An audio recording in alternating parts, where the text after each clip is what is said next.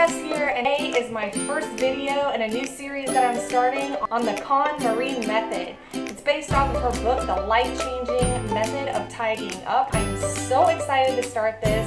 I've been watching tons of YouTube videos. I just ordered the book. It should be here in about a week, but I could not resist jumping right in. Now, I started with my kids first because I continuously purge out their clothes, and I know that what I have right now is what we're going to keep because let's get started.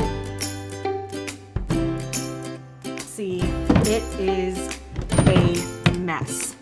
You know, we normally fold our clothes like the stores do. We stack them up. And I've watched tons of videos on a folding method, and I'm gonna dive right in. This is crazy, and this is his bottom drawer here. So this is before, and then I'm gonna share with you guys the after. So first, you just wanna find the center of the shirt, and you're gonna fold one side in, take the sleeve, and fold it. And then do the same to the other side, leaving a space kind of in between. And this shirt probably isn't the best example because it's so wrinkled, but I'm not necessarily worried about wrinkles. And so you definitely want to make sure that you have this line, I've learned, in the center. And so the next thing you want to do is kind of fold the shirt in thirds. So I always start with the top and fold it down. And then again, leaving a gap, I fold the bottom half upwards.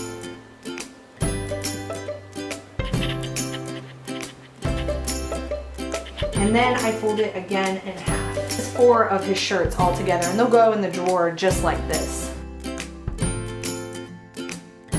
I start off by simply folding them in half this way, and then I'll fold the bottoms up to the top, and then I kind of roll the top down, and then again, creates this really nice stack effect. Siler has a lot of adjustable waist pants, so I find that curling the top in first and then rolling them over again really works well when you have pants with adjustable waist.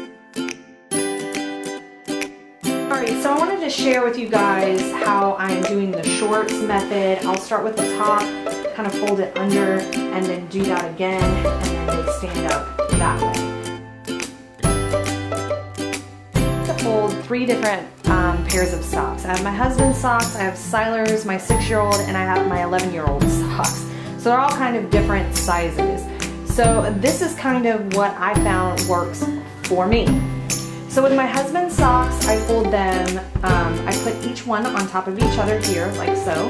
And then I fold them 1, 2, 3, and then 4 times. And I find for his, 4 times works. For ankle socks, for my 6-year-old, again, I'm just placing the socks neatly on top of each other this way, and I fold 1, and then 2, and I only have to fold twice for his. For my 11-year-old socks, I find folding 1, 2, and then 3 times works well for his socks. Pretty much all finished with Siler's dresser, and I wanted to show you where I'm kind of at. So here is his pajama and underwear drawer. I already had these fabric baskets around the house, and I just kind of repurposed them to put his underwear in just because it made more sense, because they were so loose, flying all over the place, they didn't stay organized. And here is his shirt drawer. It almost looks kind of empty. It creates so much space when you fold your clothes this way. And lastly, here are his pants and shorts.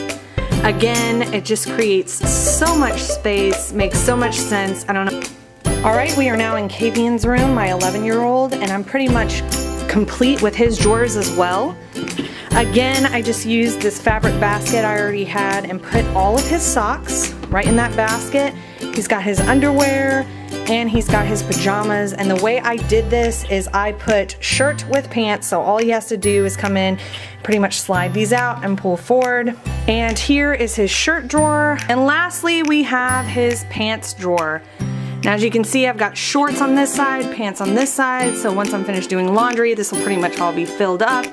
I am finally finished with my daughter's drawers. I'm still doing laundry, so hers are kind of empty. I got her pajamas and her little training underwear. And here is her dress and outfit and shirt drawer. And I've got her pants. She's got her sweatpants and then her jeans and then her skirts. So yeah, really happy with how all of the kids' dressers came out. So that's gonna wrap it up for my very first video in my KonMari method series. I hope you guys enjoyed this video. If you did, please give it a like. And don't forget to subscribe to the channel for more videos like this one, as well as our daily vlogs. And if you have any tips or tricks that you'd like to share with me, please feel free to leave a comment below. Thanks for watching, guys. Bye.